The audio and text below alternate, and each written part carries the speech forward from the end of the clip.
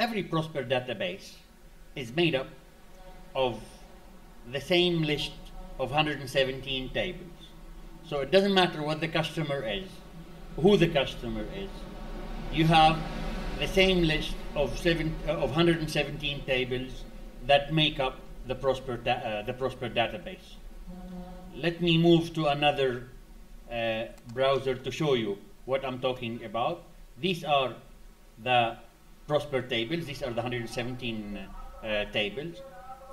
From accounts, account class, address, category, company, comparison, consumption, exchange, document, item, history, movement, objects, organizations, formats, the project, the quantity, the registers, the repair, the status, the type table, the work package table. They are 117. We don't, as you can see here, you cannot add new. You cannot add new, it's only you can view. You cannot, as a configurator, add new Prosper tables. From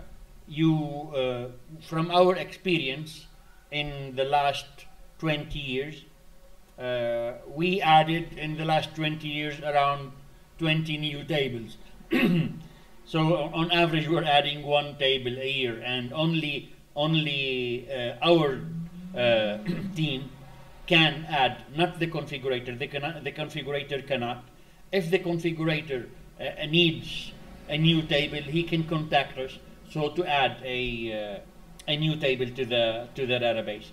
But it's highly unlikely, because the database is made of a way that allows you to define objects on the same table and partition the table into that contains the same table that contains many different things, especially the STD item table, for example. The STD item table contains totally different types of lists. The document table, the project table, they all contain so the same table and can contain different types of data.